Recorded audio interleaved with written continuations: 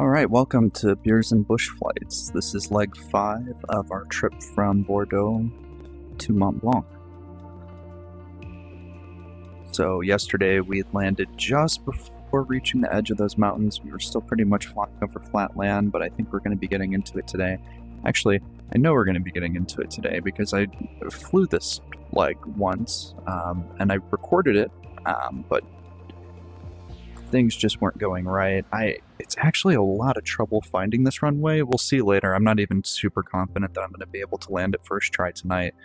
But then I accidentally restarted the whole thing, and now we're back at our departure location. If you know how the bush flights work in Microsoft Flight Simulator, normally if you crash,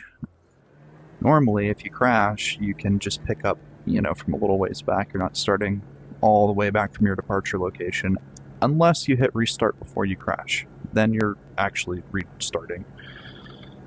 So I just figured I'm going to record a whole new one. Things weren't going right last night. My controls, my flaps weren't bound correctly to the instrument panel that I have in front of me here. I would hit the button and nothing would happen. I couldn't find the runway. I crashed in the mountain a few times. So I figured, enough things have gone wrong. Let's just stop and try this again on a better day.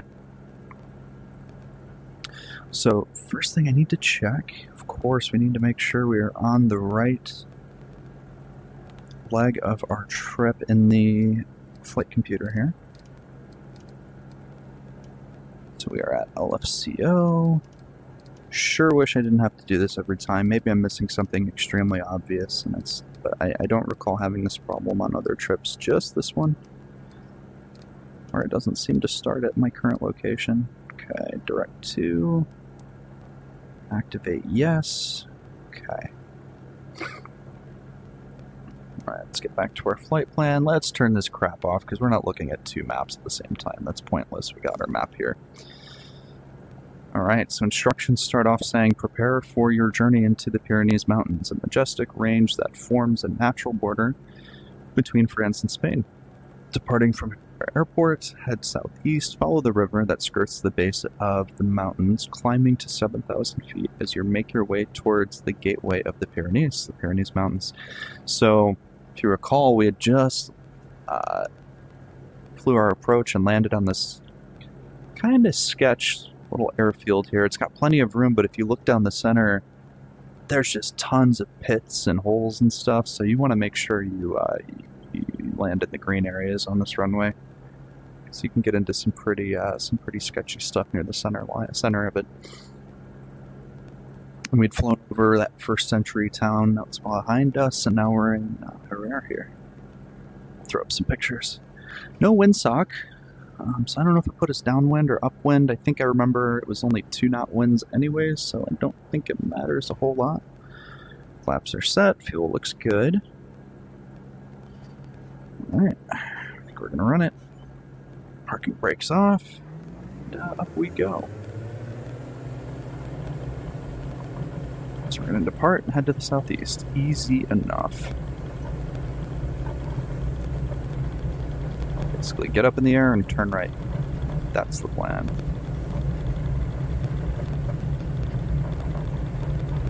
And for a grass strip, it's not too bumpy. We're on a bit of an uphill here. That's cool. Let's climb out. I realized, so I realized I'd been probably throwing my flaps up a little too early, so I'm leaving flaps at takeoff for a minute or so until we start climbing out of,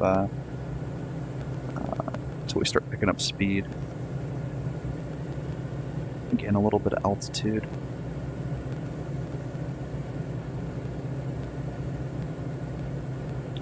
So if I remember correctly, yeah, we're going to climb to about 7,000 feet. It's going to be a pretty hilly kind of landscape that we're going to be skirting through. We're going to follow a river, this river to the right of us. Somewhere there. I promise it's somewhere. I see it on the map. So we're following this pretty much right into the mountains. And we're going to follow it pretty much through the mountains. So let's get those flaps up. I think we're good. Another thing that I learned recently, and I feel kind of stupid for not knowing this, but you know the runway numbers? They're not just arbitrary. Those runway numbers have significance. The bearing, the direction that they are laid out on. So if it's runway 22, chances are you're approaching at 220 degrees on the compass. That's why the opposite end of the runway is usually something like 0 to 20 degrees, right? I think that makes sense. Doing math correctly today.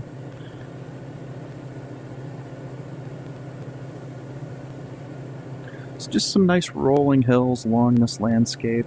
I'll be honest with you guys, I'm not sitting here with a beer in front of me because it's a Saturday afternoon, and so it's called Beer and Bush Flights, and it is very much in the spirit of Beer and Bush Flights, but there's not going to be any beer this afternoon, so I don't know, maybe it'll turn out to be a better show without the beer, but I feel like it kind of ruins the charm. We'll see if we can't make up for it. Alright, let's get around these clouds a little bit. Plenty of wide open spaces to land if we had to, and there's the river that we're going to be following there. So we just follow as it winds through. It's going to go right between these two mountain passes up here, if you guys see them. That's our entrance. That is our gateway to the Pyrenees, as they called it. So once we sort of reach the entrance here, the spot between the two break and these mountains, we are going to follow the river right on in, continuing until a point of confluence with another mountain stream at the town of Laurens. So like I was saying, I flew this entire flight last night, and I spent a god-awful amount of time trying to find the stupid runway. It's not an easy runway to find. There's a little screenshot of it here. But even that's kind of deceiving, because see the runway? It's actually here. It's right to the left of this little road that you see. It doesn't look anything like an airstrip in the screenshot, and it doesn't look anything like an airstrip in the sim. So good freaking luck finding this thing without some kind of external assistance. I cheated. I went and watched a few videos, and you know, all the videos I saw, people were having the exact same problem. They were having problems locating it, and they were having problems landing on it too, so I feel pretty confident that I'm going to be able to locate it this time. Landing it might be another story. It'll become more clear once you see it, but it's in a pretty precarious spot, dangerous area. If you miss your approach, you have relatively few options to get out of it, because it's pretty much right at the base of another steep hill. So you pretty much need to turn out right away, and you're pretty much boxed in by mountains on either side of you. So you would have to get into a pretty tight turn. This plane stalls pretty freaking easily when you're that low and getting below, getting around 60 knots. It's let's say it was like the ideal plane for that particular landing strip. I would never hope to attempt that in real life, or be on a plane that's trying to make that approach in real life like this.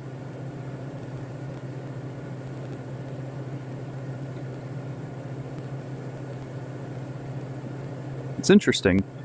Normally when I'm flying way out in the mountains, you feel like you're really out there, man. You feel like you're away from all of civilization, and that it's just you and your plane and the wilderness. But one thing I've noticed here, and you'll see this trend pretty much along the whole way, is there's a lot of interesting little communities and towns and mountain villages and the sort, all pretty much along this valley. So there's a lot of signs of life out here. And it's such a gorgeous landscape, but I imagine it's a bit challenging. Trying to have a house out here. Trying to get supplies out here. Fairly certain that's a house on top of that hill here, which is this kind of switchback path leading up or down it. Looks pretty sketchy too. One thought I had was maybe going back and redoing some of my old bush flights, particularly the ones I didn't record, and actually take the opportunity to land at some of these more interesting spots, like on the top of that mountain. you know, I want to be kind of in the spirit of doing bush flying. I want to see something cool and just go land there and get out and check it out. I feel like that might be a good excuse for that camping add-on from Parallel 42, set up a cool little camp. I really like the idea of that, but it's kind of a lot of money to spend just to use something to generate cool screenshots with. But that would be a good excuse, maybe. So, 177 degrees south. We are following the river right on in. Continue until a point of confluence with another mountain stream. Cool. Follow the east flowing branch of the confluence as the river leads you to the Garrett ski station at the end of the valley, just northwest of Garrett. Look for a switchback road cutting a path up the mountains and make your way to it.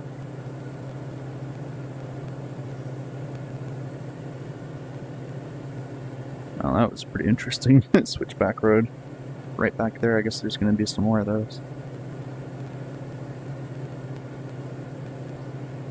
So, I think we're just going to follow this this river right around here. We are at 7,200 feet, so we are more than high enough according to the flight plan here. So I'm going to bring back the throttle a little bit and trim this down.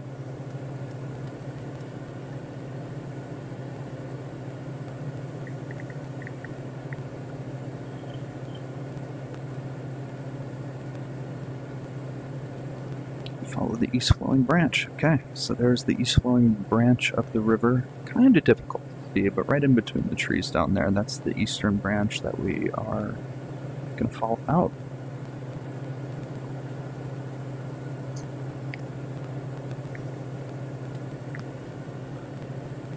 Lose a little bit of altitude here on purpose.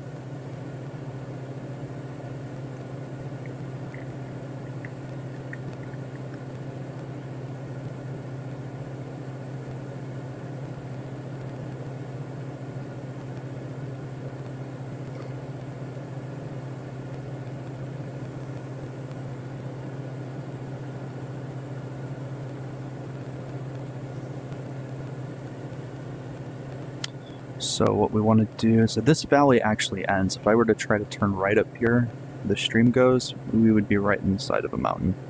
So what we're going to do instead is look for a nice little path to cut through. It mentions a road that we should probably follow. You can kind of see a little divot between these two mountains off to the left. There's a nice little curved space that we can probably get through pretty easily at our current altitude.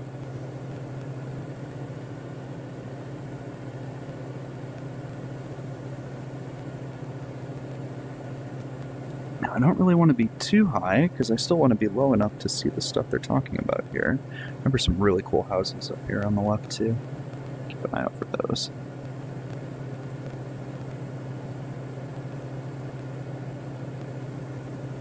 This is a ski lodge. Not seeing a lot of snow. Maybe it's not the right time of year. Maybe we're just on the wrong side of it. But there are definitely some mountains off in the distance that look like got plenty of snow on their caps. On their top. So this must be our road with a bunch of switchbacks, and I'm going to guess that right there is the ski lodge thing.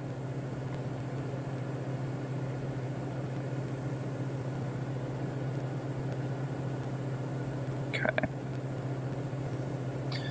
So we're going to track, I think it said northeast now, along some hills with a bunch of roads on them, which I see right up here, right? East of your position, a series of hills awaits, with roads tracking along the peaks. As you fly over them, continuing east, you will come across a river flowing northeast. Follow the Valley of Arends. Alright. Here's the Valley of Arends, apparently. From what I remember, there was another cool little town. Nope. Nope, this is mostly farms. Town is going to be up on the other side, from what I recall. Boy, it sure would be fun to just bomb right down that valley back out. I have to try that next time.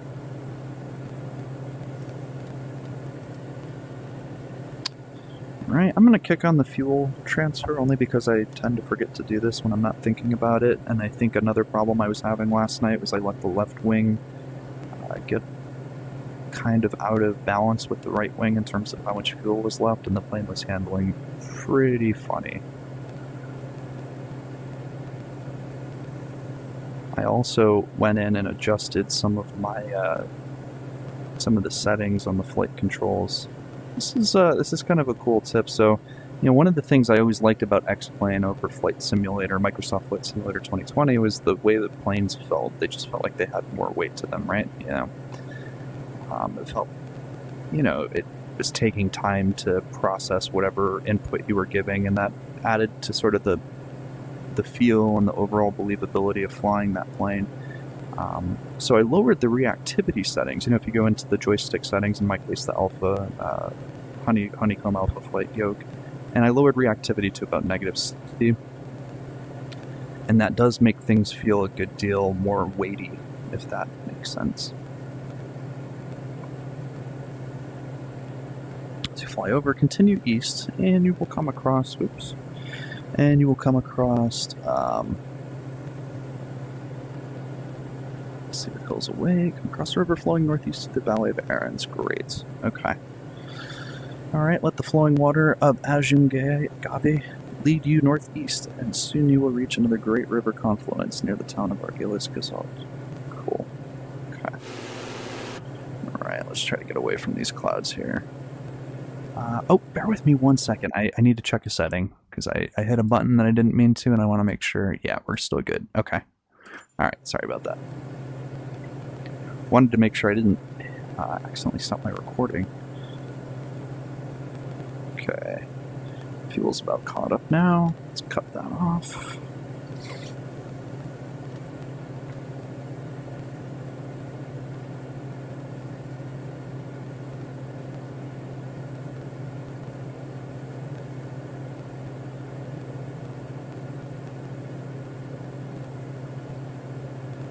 Let the flowing waters of Zingabe lead you northeast, and soon you will reach another great river confluence in the town of Argelis Gazalt. Okay, Argelis Gazalt, that's what we're looking for here.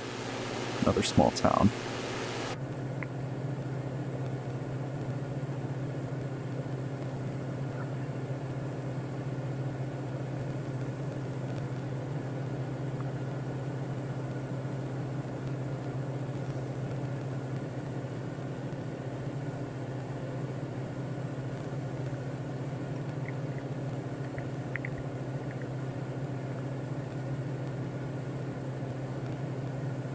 So no matter what, I'm going to get this landing this time. I'm not promising that I'm going to get it on the first try or maybe even the second try, but we are going to do it this afternoon. I'm committed. This seemed like one of the more difficult ones that everybody struggles with, so I'm glad I'm not alone in that.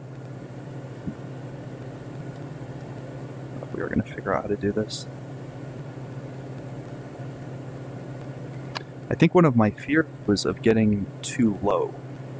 Or getting, you know, too slow. That was one of the problems I was experiencing, because the runway just comes right up on you. It's just like right on the top of a mountain, and suddenly you're there. So I was really trying to bleed off a lot of airspeed, because I knew that I'd be coming right up on the runway, and I didn't really have time to turn around and reposition myself and you know, fix my airspeed and stuff. So I was coming in really low, really slow, full flaps. I was having issues with the flaps too, and you know, when I would miss it, I would try to go around, and I would already pretty much be on the bottom of the power curve, and I just couldn't climb out beyond the terrain that was right beyond the runway, and that happened a few times. So this time, I'm just going to drive it in, man. We're going to use whatever power we need to stay at a good flight level, and so we're not falling. Okay, at Argelis Gazalt, turn and track the river branch running southeast. In the distance ahead, you will see another great confluence and should follow the waters that lead further southeast. Okay. Alright, that makes sense.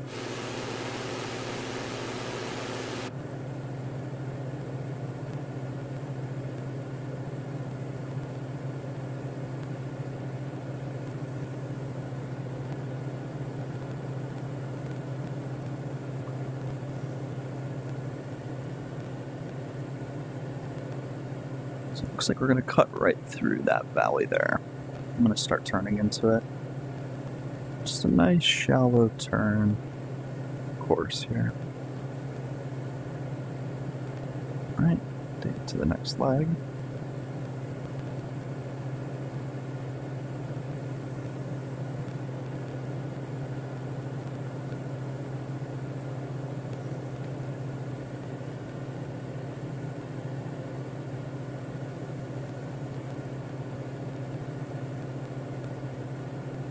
Right, we're entering into the next mountain range here, I guess. Interesting to kind of map all these out myself and see where some of these little passes go. Like, I want to see kind of what's over there. That looks like another little mountain town, maybe.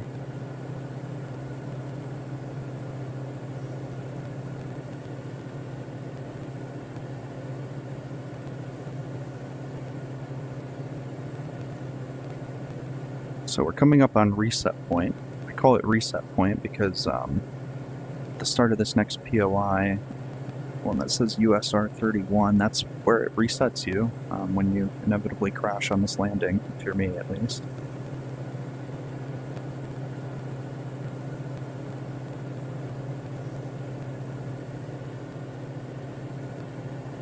So I had some ideas for another video I might try. It's not another beer and bush flight. It's not even another bush flight. I've been following the Trent Palmer stuff for a few years now, where he's violated by the FAA for doing some low passes over a buddy's backyard airfield kind of thing. I guess it was like an RC airstrip in the guy's backyard. He lived on at least 10 plus acres of land, so it was pretty remote, but he has neighbors, and the neighbors complained, and he was doing his low passes to evaluate the airfield and its suitability for, like, Trent, I guess, decided that the airfield was not, he wasn't feeling particularly comfortable with putting it down there, and he aborted. He was doing one of his low passes. He wasn't, you know, was just trying to get visual on things, and he decided it didn't look good, and he didn't land there. And the FAA came down on him pretty hard. The neighbors complained, right? They said they were kind of buzzing by the house, he was going low, and he was. I think he was like at 30 feet or so is what the report says on his final pass. It gets a little lower each time, goes by, ultimately down to about 30 feet. And they wanted to pull his license temporarily suspended, and he's been fighting it for years, I guess.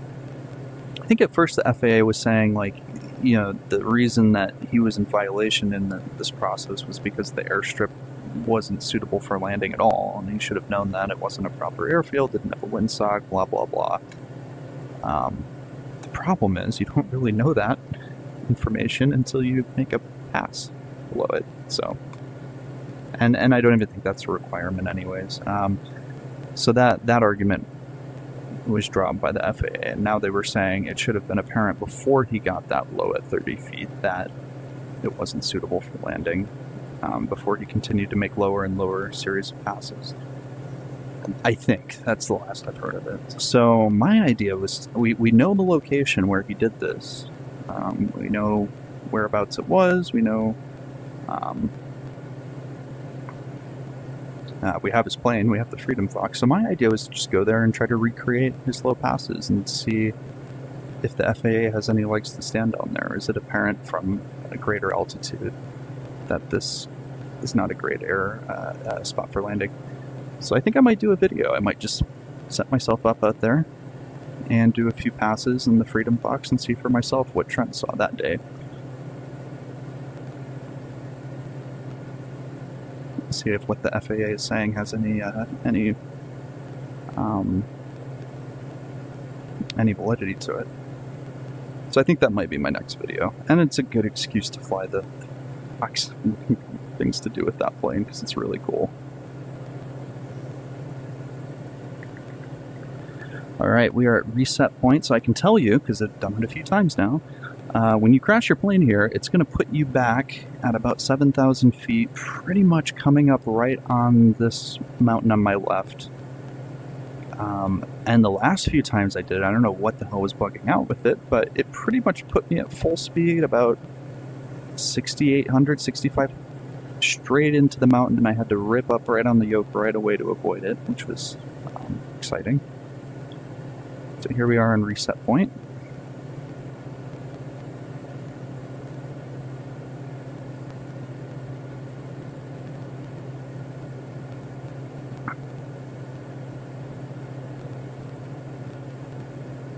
heart of the Lucent-Saval lies another confluence of waterways. The Boston River will lead you east toward the Castillo and Delicate airport at the end of the valley. Yeah, so that's where you will see this valley. There's a break in it on the right, and it's pretty much like right on the edge of that where it breaks off. If that makes sense.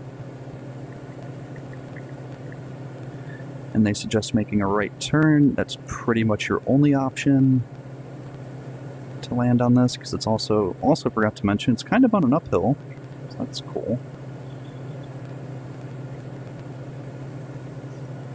It's pretty much right over this. You see this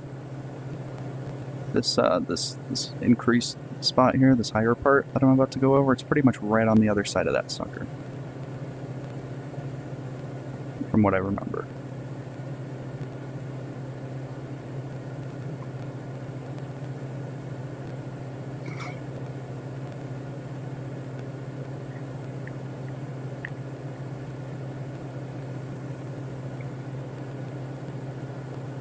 So my plan is I'm just going to try to put it down as quickly as I can.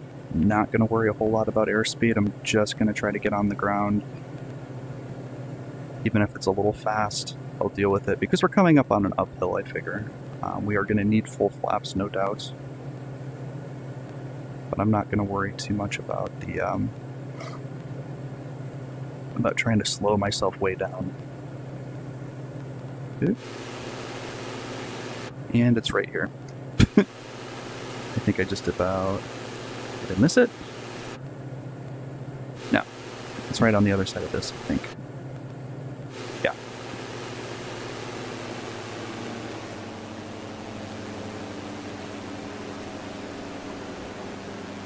Full flaps.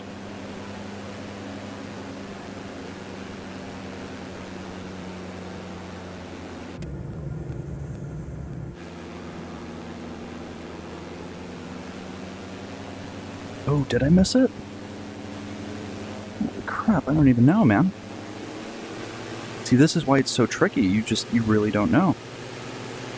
Alright, flaps up, full speed. Let's try to turn back out, make another go at it.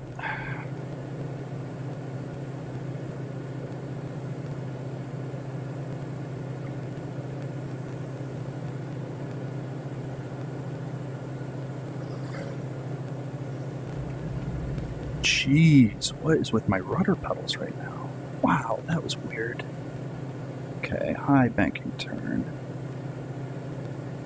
Definitely don't need to be climbing at that rate. Okay, throttle back a little bit. There it is. You can't even see it when you're coming up on it. I see it now. It's right freaking there. Okay. Let me try to line myself up a little bit. Yep, that's it. Okay.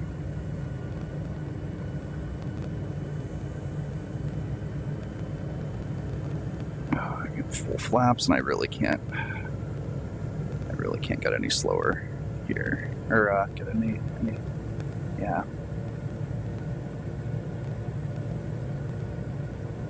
Okay, this is tricky, and I'm coming in extremely quick, and this is an extremely short runway.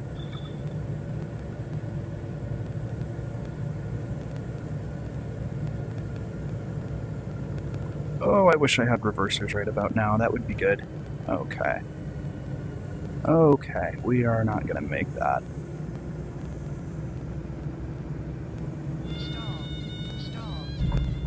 Right into the ground. It was closer. It was closer than last time. So let's try it one more time here. Well, all your subsequent progress will be lost. No, I don't want to do that. Restart from last completed waypoint. That's what I screwed up last time.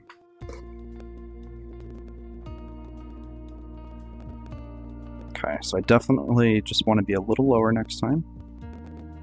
Oh, Jesus, it's going to put me right here. Okay. All right. Okay. Get this crap out of the way so I can see what I'm doing. Okay. Yeah, it puts us at like 4,000 feet. Well, maybe I should stay at 4,000 feet. That might help us a little bit. Doesn't leave us a lot of options. Here, but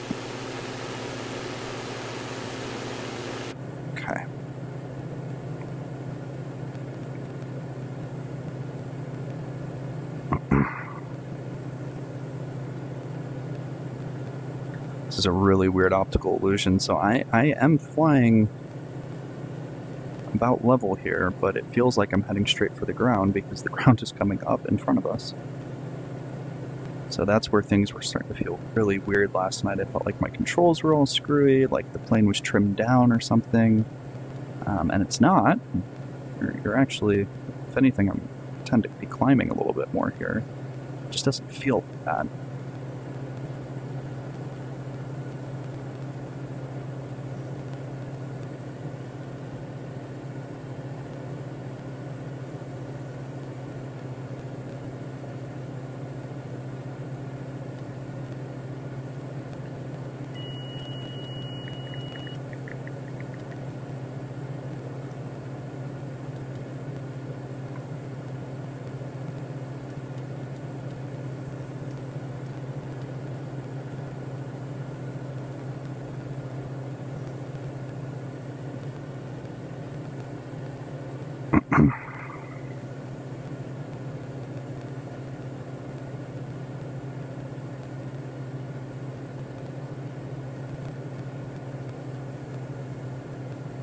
Alright, you're coming up on it. I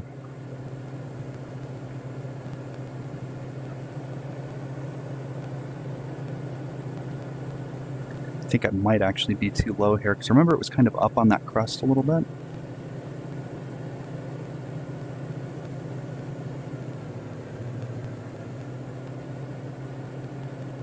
It's pretty much right on the other side of this big hill. Can't even see it. Can't even see it until you're right up on it. Which makes things especially tricky.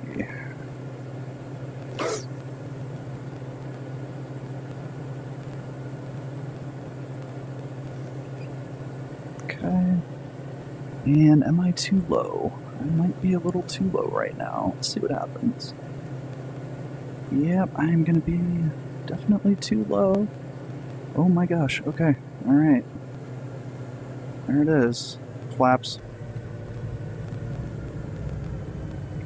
Please, just whatever you do, don't stall before we hit the ground. Okay. Okay. Boy, this feels fast. Okay, got it. We sure got it. Wow. I'm not looking forward to taking off from here, but that'll be tomorrow's problem. Holy crap. That took, okay, so this was 2 attempts today and about 3 attempts yesterday. So this took me about 5 attempts. Those first 3 attempts, I didn't even know where the hell the runway was. The last couple I did, but it still is a really tricky runway. You don't see it until you're right up on it. It's pretty much right on the top of a hill. And this plane, it can climb, but it can't outclimb the terrain coming up in front of it sometimes, so yes. Alright, that's Beer and Bush Trips, leg 5. Hopefully leg 6 will be a little more successful, but I think we're going to have a lot of trouble getting out of here. So stay tuned for that. That could be fun.